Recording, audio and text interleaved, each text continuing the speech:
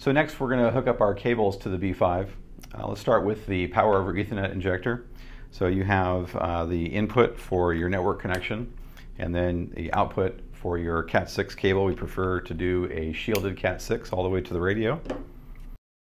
Then we have the boot that attaches underneath the radio at the point of connection. So start by unscrewing the back nut. Place the back nut over the connector first.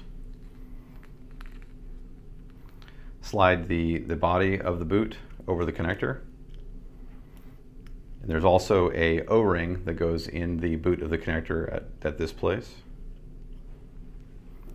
Make your connection to the base of the radio. Place the boot over the connector and rotate into place. You'll feel it securely lock. Then you can put the rubber grommet around the cable and insert it up into the body of the boot so that it tightly fits flush with the bottom of the boot. Slide the back nut onto the boot and secure it so that it compresses the grommet around the cable. And there you have it.